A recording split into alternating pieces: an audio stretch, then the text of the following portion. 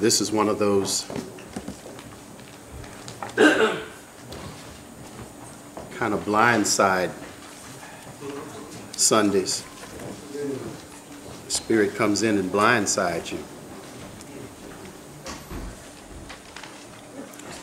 We've read our scripture for the morning. And my topic is listed in the bulletin. I just can't stop talking.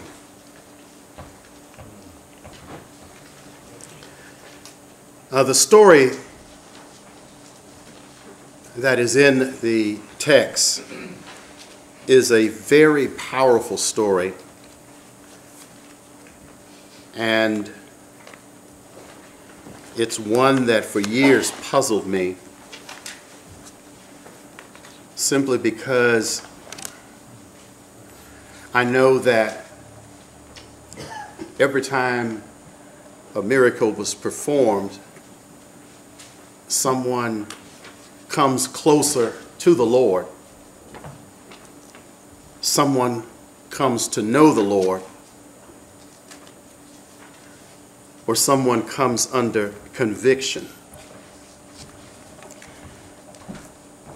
And there's a phrase in there where he tells somebody not to tell. And that really kind of puzzled me, simply because I don't see where that's happened too many times in the scripture.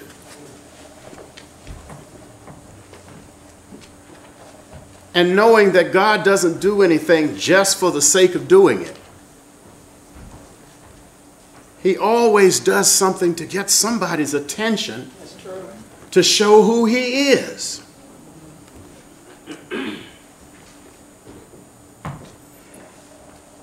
And I want to look at why he commanded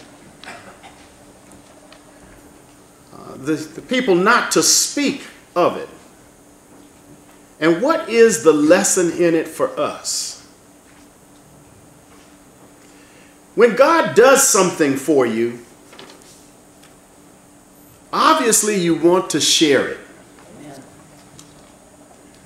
I mean, that's really something that, we can say that happens just in the world in general. That's true. When something good happens, we want to tell somebody. Amen. That's true. Case in point, usually a couple of times a week, I look at the news every now and then, and usually on the news, sometimes on Wednesday nights, I think it is, or Tuesday nights or Wednesday nights, they post something with some numbers involved. And every now and then they post that somebody won something. And you see these people standing there holding up a little ticket where they won something. And they seem to be excited about it. They tell somebody.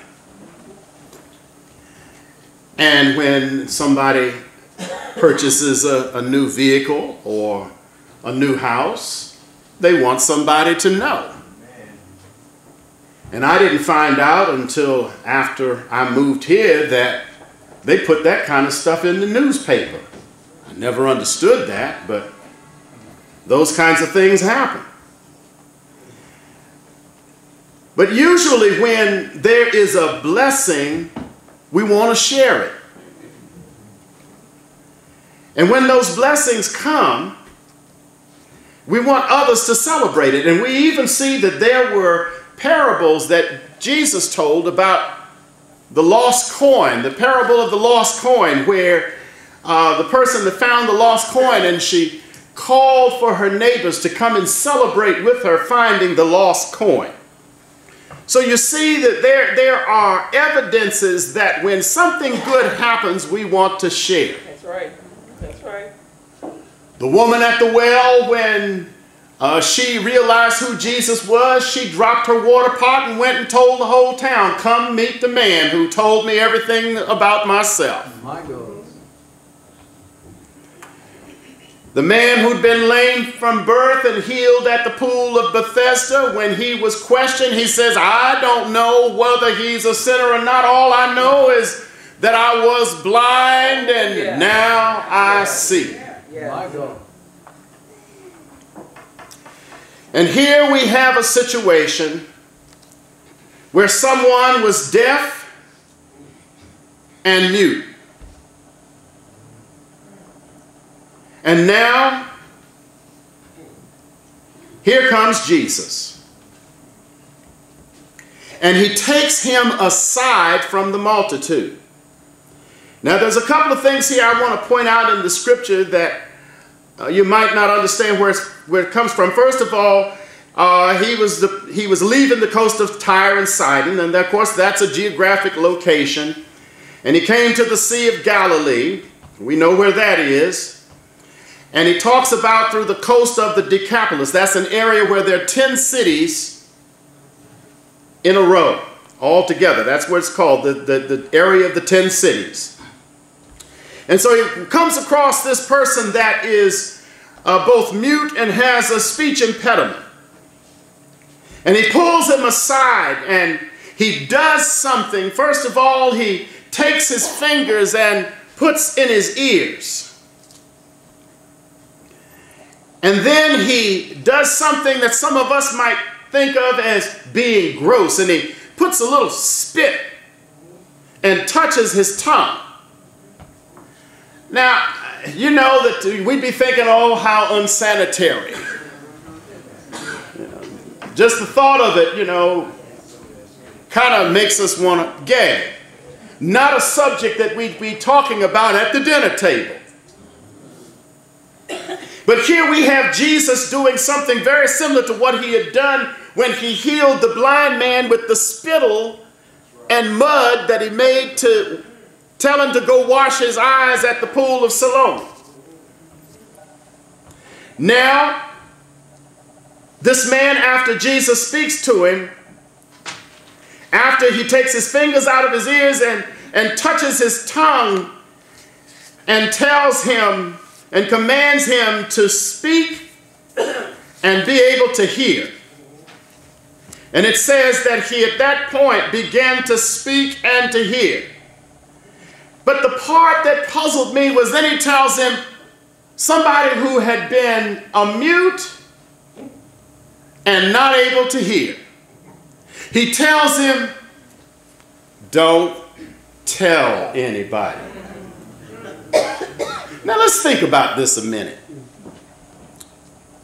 Now I don't know about you, but I think about me and my personality. If I had not been able to talk most of my life and had not been able to hear most of my life, and then all of a sudden, for the first time in my life, I can both hear and talk, what is the one thing I'm going to want to do? I'm going to want to hear everything. And I'm going to want to say things I haven't been able to say all my life. Amen. And the more he tells him not to talk, and the more he tells the crowd not to talk, the crowd is amazed, the man is amazed. And I began to think about a song that we used to sing in the church, and most of the folks now that are into the new kinds of songs, they don't sing this song much anymore, but I remember a song from my childhood. Because y'all know I'm an old school gospel singer. There's a song that was sung, I said I wasn't going to tell anybody, but I couldn't keep it to myself. You see, there's something about when God does something in your life. Now, I can tell you from my own experience, because believe it or not, you're looking at someone who used to not talk at all. I think I told you my story a long time ago. I would sit in the classroom and know the answer and wouldn't say anything because I didn't want to talk.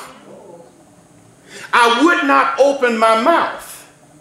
And there were some deep-seated issues as to why I wouldn't talk. And I really didn't start talking. And my parents would ask me sometimes at home, when they would ask me different things, and they'd say, well, what's wrong? You need to speak up. What's wrong? Nothing. I would hold it in. But one day when I met Jesus, one day when the Spirit got down inside of me and began to heal me from the pain and the hurts and the issues and all of the things that I had suffered, and I began to think about the things that God had done in my life, and I began to tell the story about where He had brought me from, then I could say, like the mute person, I once was blind, but now I see. I once was not able to talk, but now I can communicate. You see, because when the Spirit got down inside of me, there was a story that I wanted to tell.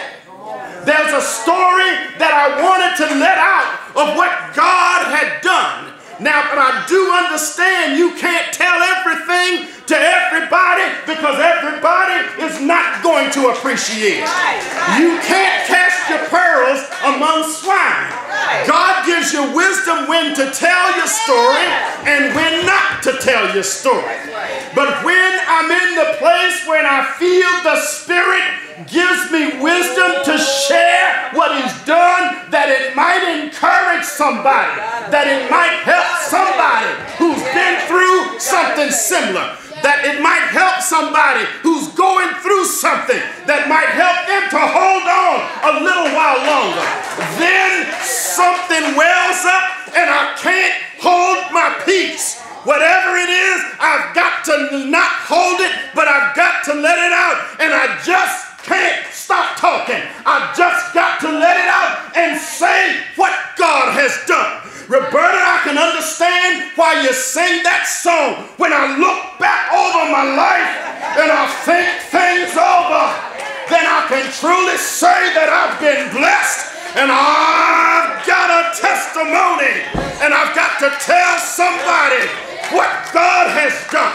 I've got to tell somebody where He's brought me from, because somebody is going through. Somebody needs to hear my story. Somebody needs to hear your story. Somebody needs to know the things that God has brought you through. Somebody needs to know how He's picked you up, turned you around, placed your feet on solid ground. Oh, if I had a witness today, if somebody could tell somebody else where God has brought them from. I heard some stories yesterday. I didn't have to get specifics, but I could feel the power of the testimony about where some of them had come from.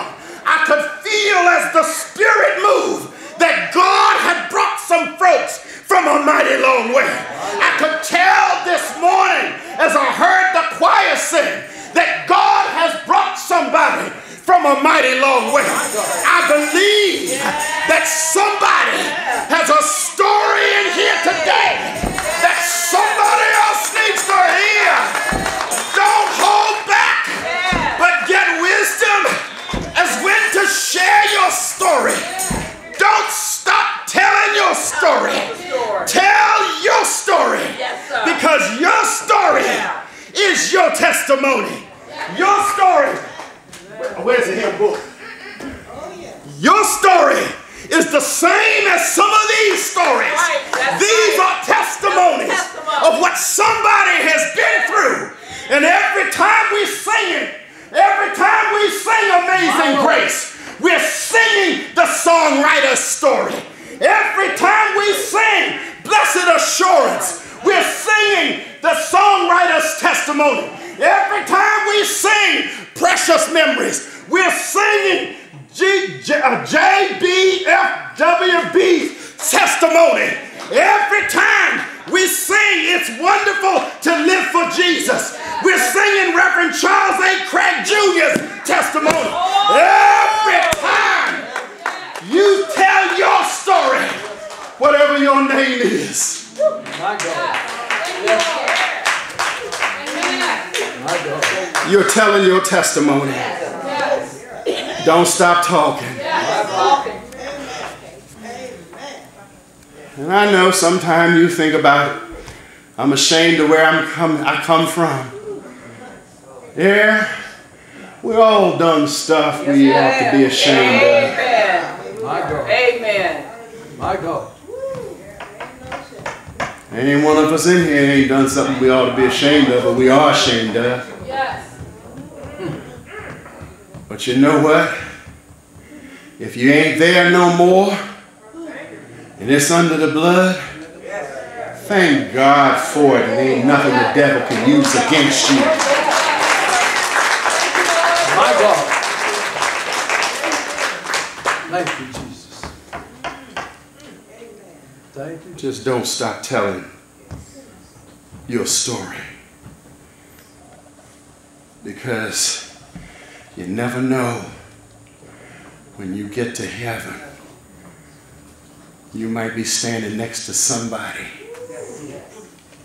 that will stand there and look at the throne and tell Jesus, if I hadn't heard your story, I wouldn't be here. If I hadn't heard your story, My God. I wouldn't be here. My God. If I hadn't heard your story, I wouldn't be here. If I hadn't heard your story, I wouldn't be here. And I can see, as that's being said, I can see Jesus adding stars to the crowns of everybody's testimony as they are declared. And everybody who you win just might win somebody else. And guess who gets some credit for that? Because if you hadn't won somebody, there might be a whole lot of somebody else's that wouldn't be won. Amen. Amen. Amen. I'm going to extend the invitation right now. My Lord. Bless you, bless you, bless you, Lord. Bless the word. Thank you, Father. Maybe you're outside of the ark of safety. Bless the pastor. Maybe the Spirit's been speaking to you and you've been fighting it. My God. Don't be ashamed. Don't worry about what anybody's going to think. You need to do this for you. You haven't been nowhere where nobody else in here has been. And you might be doing something that somebody sitting there hasn't done yet. And you might be taking a step that they haven't taken, and you might be ahead of them.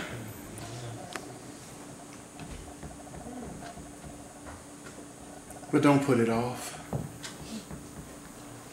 Because God's speaking to you. Yes, sir. He's speaking to you. And He wants to have that relationship with you. And your relationship's not going to look like anybody else's in this room. I mentioned each one of these deacons and deaconesses that are sitting here. And we talked about that yesterday. Each one of us sitting around that table has a unique relationship with the Lord. No two are the same. It just has to be genuine, that's all. No two are the same. God doesn't deal with me the same way He deals with Dr. Taylor or anybody else. He deals with each of us individually. Now, when we come together, He does deal with us collectively like He's done today, and oh, has He dealt with us collectively today. Thank you, Lord. But even dealing with us collectively collectively today, each one of us is going away from here with an individual evangelistic plan, an individual IEP. Each one of us is going away with something different. You might go away with encouragement. Somebody else might go away with conviction. Yes, Lord Jesus. My God. You might go away with hope. Somebody else might go away with victory. Glory. But go away with something. Won't you stand?